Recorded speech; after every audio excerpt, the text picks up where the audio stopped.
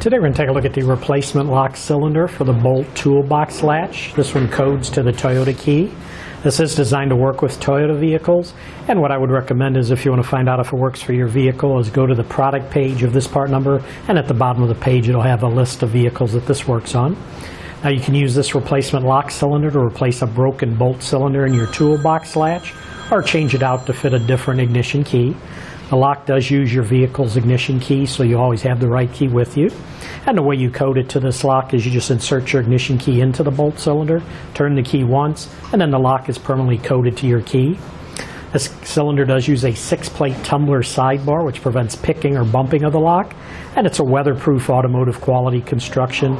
Uses a stainless steel lock shutter that keeps out any dirt and moisture from the cylinder. And as I mentioned, this does lock automatically when the key is removed. One note I do want to mention is that the bolt locks permanently code to only one vehicle, so they cannot be recoded or rekeyed.